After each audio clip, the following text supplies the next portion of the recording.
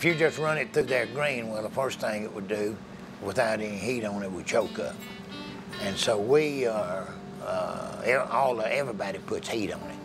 Then after that, after you put a little heat on it, and it comes through all of your dryers, your incline cleaners, and then into your conveyor distributor, who distributes over your gin stand.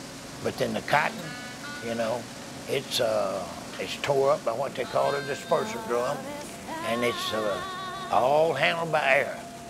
Air handles moves all the cotton practically through all of the pipes and everything.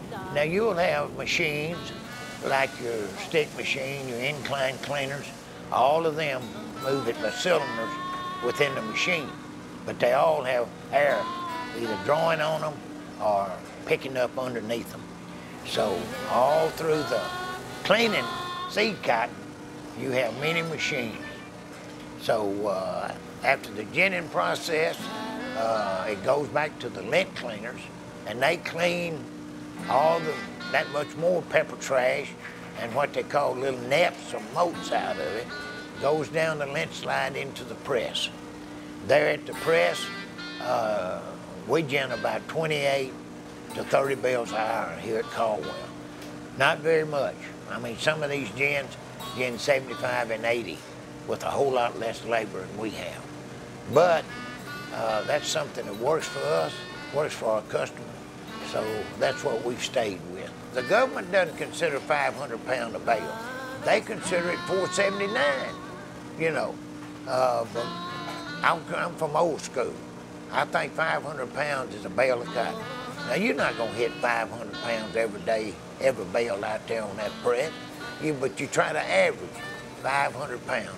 And we average about 499 to 502 over the whole long haul. May go up to 55 or 495. And when we bale the cotton up, put the bag on it, put the permanent identification tag on it, take a sample out of each side of the bale, and put the class card in there with it, and send it to USDA for grading. And that's what the producer gets paid off of. What comes back from the USDA classing office in Memphis is what he gets paid off of. And then we stack it in 88 bale lots, and it is trucked over to Cargill in Memphis. And then after that, they sell it to all the different people that they have customers all over the world.